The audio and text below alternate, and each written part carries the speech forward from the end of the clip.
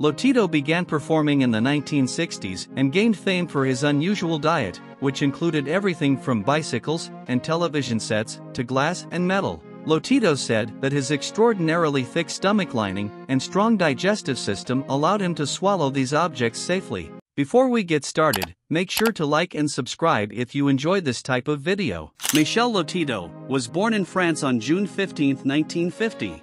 At age of 9, he started eating this strange way. He ate metal, rubber, and glass, among other things. For his efforts, he was given the world record for the strangest diet. Because of this, the record has now been taken off the books. Lotito is most famous for eating an entire airplane, but he also liked to eat bicycles, razor blades, and other things that don't seem like they would taste good. He prepared everything for eating by breaking it up into tiny pieces with a small hammer. He swallowed the pieces whole instead of chewing them, which would kill most people. Lotito drank mineral oil and a lot of water, which worked as a lubricant to help wash it all down. He was lucky that he didn't have any major problems getting rid of his food.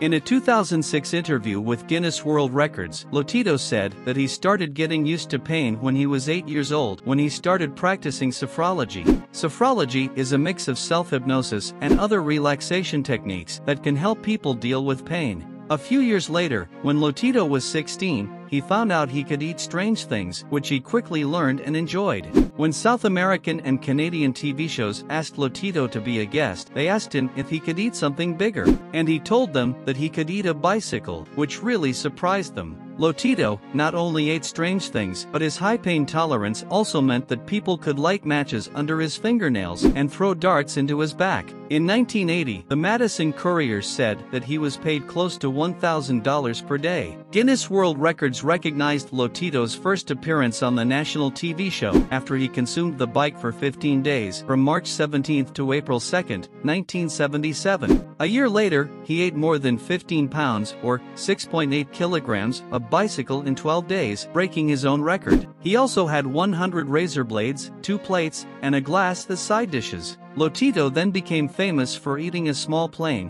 which took him a total of 2 years to do.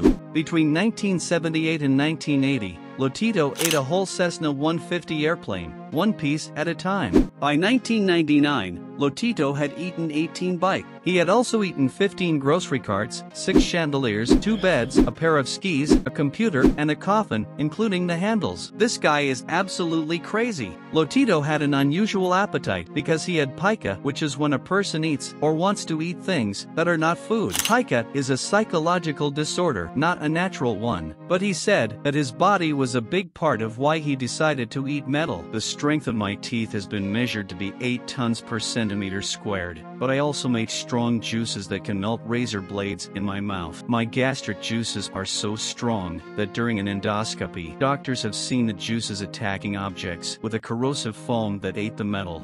It was said that his stomach and intestinal lining were so thick that he could swallow such big things without hurting himself badly. Even though he was very strong, soft foods like bananas and hard-boiled eggs made him sick. They gave him heartburn and upset his stomach.